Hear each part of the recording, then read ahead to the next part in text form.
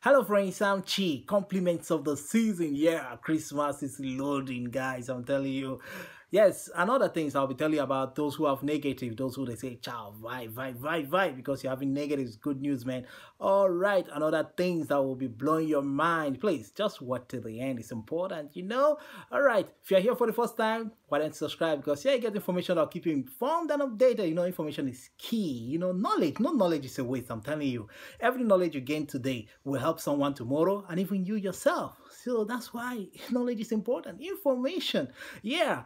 Thank you to my friends who have already subscribed and you who is watching that soon subscribe, man. One love to you all. Remember to share to your friends on WhatsApp, Facebook. Okay, thank you very much. Yes, going straight deep down. Yeah, on a harder note. You see, something happened yesterday. The Emir of Zamfara, Sanusi Mohammed, the Emir. I'm telling you, he was on his way from Abuja back to his place, his palace. Do we even have good palace? Those ones are the palace. Well, we'll call them palace too. All right, so he was on his way back. I'm telling you, these headsmen laid ambush, lying down in the bushes area, lying down there, waiting to strike. So he and his convoy, they never knew that something like that is awaiting them there. So what happened? There was heavy gunfire. About 3 police officers lost their life because they were not at alert. It's when it comes to go and shoot innocent people, they're always at alert, happy trigger men. But now, 3 of these policemen lost their life. The driver of the emir lost his life, and one other of his chief, his chief in his palace, he also lost his life. And one other guy like that who accompanied him, yes, 2 palace guards, yeah, also lost their lives because they were taken unaware. But one shocking thing he said was that the villagers were in the other side. They saw these headsmen, these bandits hiding when they took position, lying down on the bushes there. But they never alerted anybody. They were just there watching, just to see the action, the movie that is going to play out.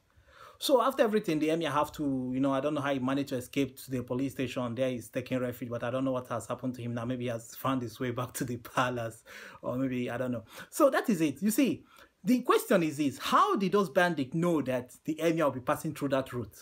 That means it was something about information. Somebody informed them, man, to go and hide there and strike this man dead. Well, this is it. No one is safe in Nigeria anymore. So now you see it's affecting equally the rich, the high, and the mighty. If they can kidnap people who sell vegetable, even chicken, who sell little things, or for just 10,000 naira, 5,000 naira, 50, little money, then also the rich are also in trouble. The country is consumed now with violence. They're all angry because this is what you get when you make your citizens poor, poverty everywhere. They can just take up violence.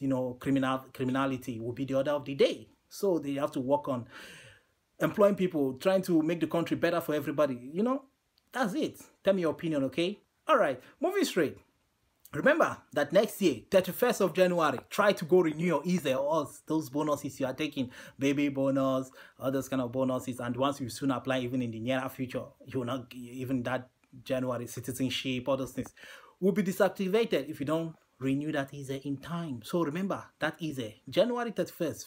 Do that, okay? Start booking. Once you get to January, start booking because they have this rush, that rush where you see crowd in the CAF office, CGI. So book yours in time, Get your, what they call it, Jachensa Media from the poster, that 1 year statement of account. So they'll be needing it. So get these things ready, okay, by that January so they can renew in time so that the money will not stop coming. It's important. Yes. All right. One crazy thing I don't even understand happening now. People in Torino, what's the problem? You see people who have gotten negative, they give them as much as 4 years, for the appeal. Some of them 3 years, 2 years. Imagine adding these years to the number of years you've already spent. That's a whole whopping years. This is mental frustration. I'm telling you, psychological trauma. How do they expect these people to feel? It's crazy.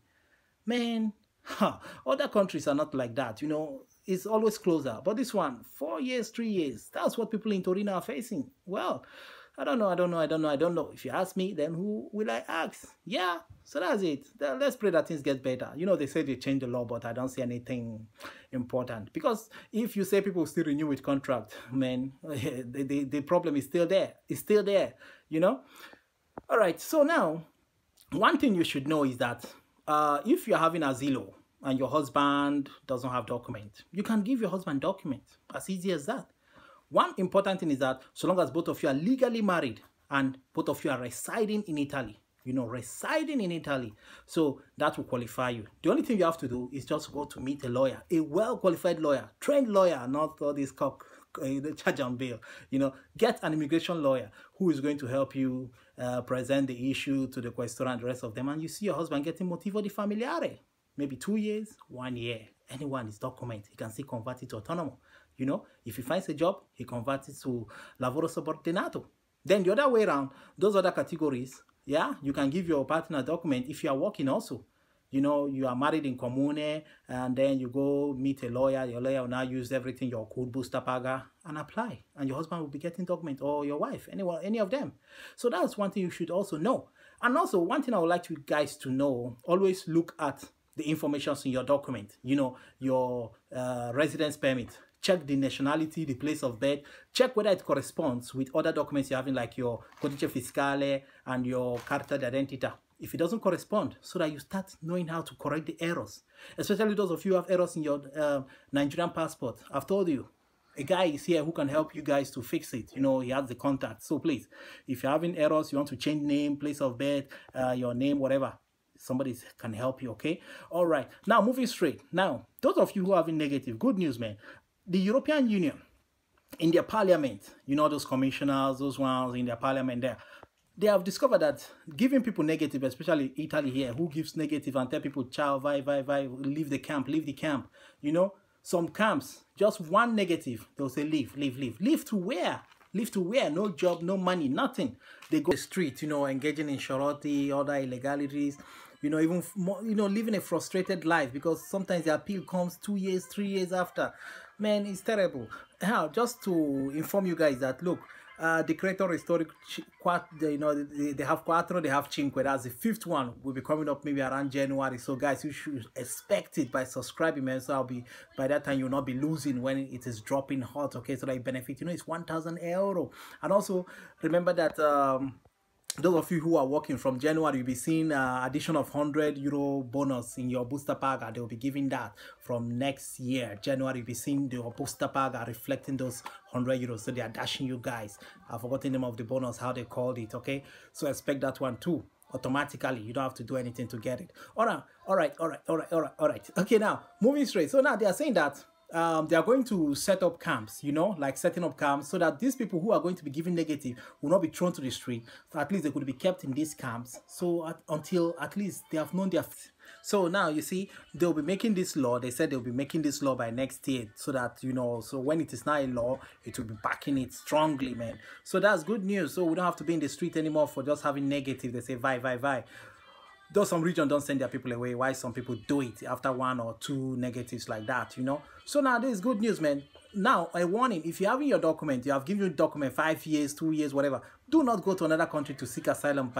By doing that, you're going to kill that document, because they have a way of delaying you and frustrating you. At the end of the day, the document expires and they'll tell you go away. By the time you come back, it will be difficult for you to get back that document unless you have to get a strong lawyer. I'm telling you this. So don't go. Stay here, find a job. Even if you have to go, try to look for a way to find a job there instead of going there to seek another asylum. It's not good at all. Many people have killed their document just like that. Now they are left frustrated. Italy is good and sweet. Look at bonuses. Look at how they are helping their people. Like, Italy is really improving. I'm telling you for real. Italy is improving. Not like before, Not like before. All right, I remain yours truly, Chi. Show me love by liking my video. Subscribe, please. Press the bell for more notification. Remember to share to your friends on WhatsApp, Facebook. All right, tell me what you think in the comment section. I'll be there waiting for you as usual. Yes. All right, I'm signing out. I'm Chi. Ciao.